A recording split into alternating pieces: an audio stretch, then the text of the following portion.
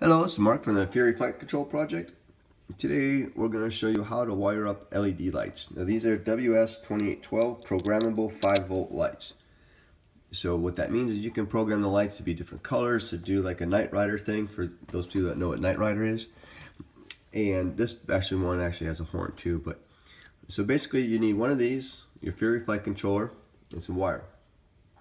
On the back of your light board, and they may be different if you get it from a different supplier, but basically it's going to have the same symbols and words.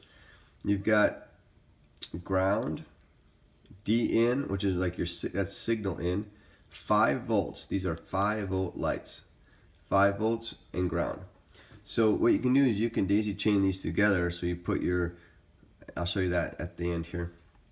So basically what you're going to do is you're going to you need to get 5 volts off your Fury board. So again, remember, anywhere it says 5 volts is 5 volts. So you got, here's a ground and 5 volts. You've got another one down here, ground and 5 volts. There's one on this side, ground and 5 volts. So you want to pick off ground and 5 volts, and those connect to ground and 5 volts. Not rocket science there. Now on the bottom of the Fury board is your LED out. Let's see, this is why I do this, so it's easy to pop open. Alright, it's on the buzzer side. Alright, so remember, on the Fury, the labels are above the pads. So right underneath buzzer positive says LED. And look, there's a ground and 5 volts right there.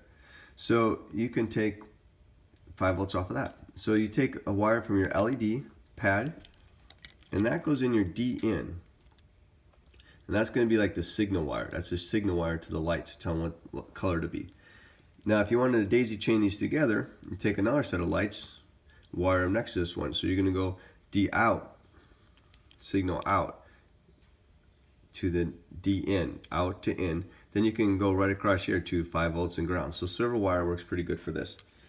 And then the lights are in order that you wired them. So the first one in, if this is your in, this is light number 1, 2, 3, 4, 5, 6. If you had another chain, it'd be 7, 8, 9, or whatever. So that's the order that they go in. Remember, these need 5 volts. 12 volts is too much for them.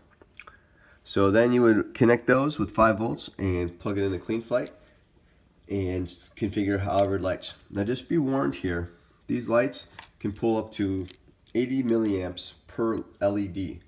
So if you have, on this board, there's 6 lights. If you have them all white, which is takes the most current, that can be 480 milliamps.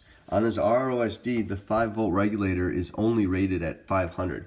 So definitely use an external power source, a different 5-volt if you're going to do that many lights. You'll know you'll have too many lights on when you'll arm the quad and the lights are on, and then it'll just reset. That means you've got too much current. So that's a good way. Also, there's something to take in consideration here.